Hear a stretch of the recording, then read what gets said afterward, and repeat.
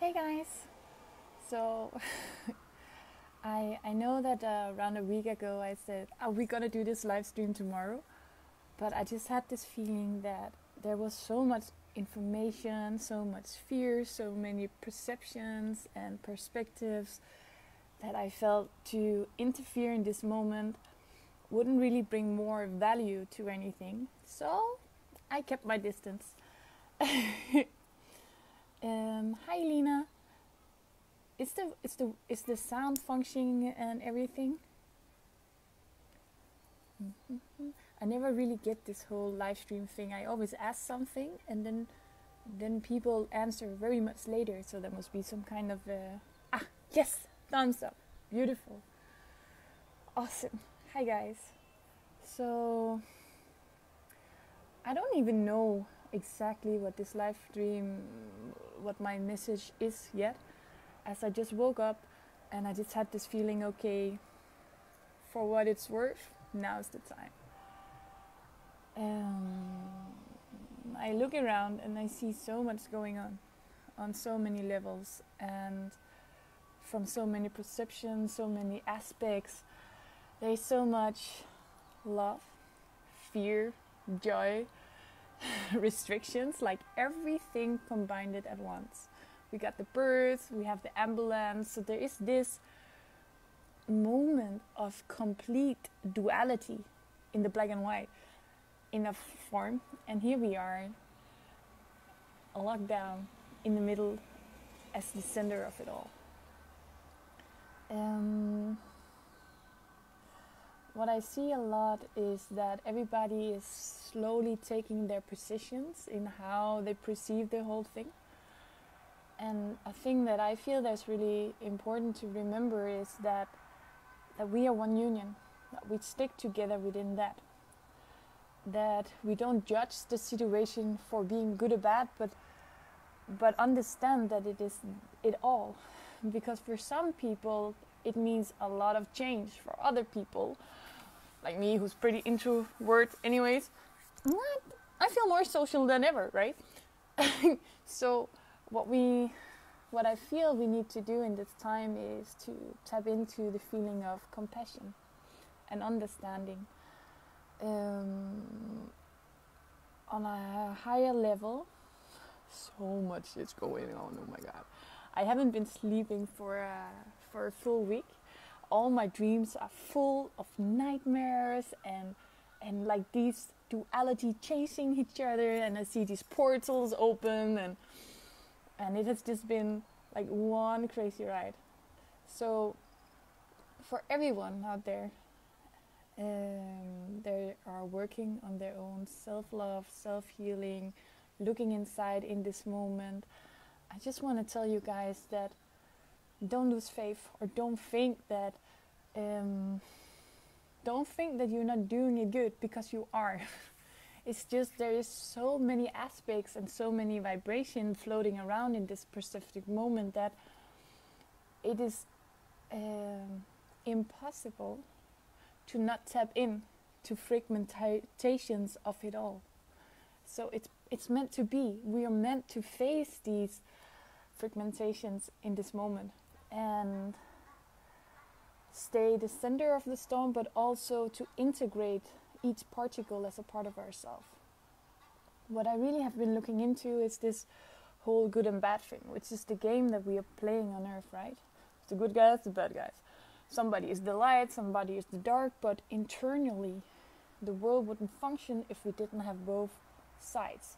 Now these people who are all in for non-duality is gonna kill me about this one. But the thing that makes the world go around is that we have the duality. The thing that creates the unbalance is that the dark and the control and these things has been high for a long time, and what we do now is we come to the moment of awareness where we are able to recreate balance. That means by integrating the light, integrating the trust, and build this world that we wish to see as one unit, point zero, we can recreate balance. The reason I bring this up is that many people of the light tend to lose faith when they see that things doesn't go exactly as they wish in the form of light and love. And if the goal is to create completely peace on earth, then you need to understand that that is not what we're going to reach fully in this lifetime. But what we are going to reach, and what our aim is, what our goal is to recreate balance. It is to recreate the duality where you have the choice what part you want to be part of. So I say this because when we as light workers are in all this faith and love and trust and keep heading the head to the wall like a billion times, then faith start going down and the trust start going down and the self-doubt start racing, and then we lose so many light workers in this perception of feeling not enough, not able to do the job, feeling rootless, hopeless, and this whole lower self-esteem thing are taking over. So by realizing that good and bad is a part of the friction that makes the planet go around, and our job is to present light, but it is okay to hit the head against the wall over and over because it's part of the process. It doesn't mean that it doesn't get easier, because it do, but it just means don't lose hope. Do not lose faith in the path that you have chosen. So once somebody told me this thing about aim for the moon and you will reach the stars. And I kind of get this one. So if we are aiming for the moon and reaching the stars, then it means that we are aiming for fully peace on earth. And what we then will reach will be the balance. In order of creating that balance outside of ourselves, we need to recreate that balance within ourselves. That means that, oh, I have something in my left eye. Is it gone? Can you see it? No, of course you cannot. Left eye. Okay, emotionally. I'm sorry. So, in order of creating balance in the world surrounding us, we need to recreate balance within ourselves. That means that we need to be in a state of including.